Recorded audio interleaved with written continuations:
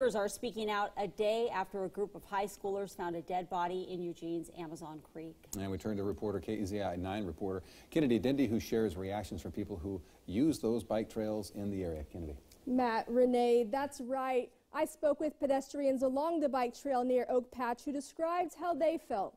They all agreed this tragedy hit too close to home. I'm scared and I'm sad. If I hear it's a suicide, that's horrible. This is how one nearby resident described her feelings when learning a dead body was found right next to her home. I know plenty of people that have experienced that kind of depression and issues, so that's really scary. And if it's not, that's even scarier because it's right next to my house. It all began around 1 yesterday when a group of Churchill High students were walking along the path. That is when they made a gruesome discovery.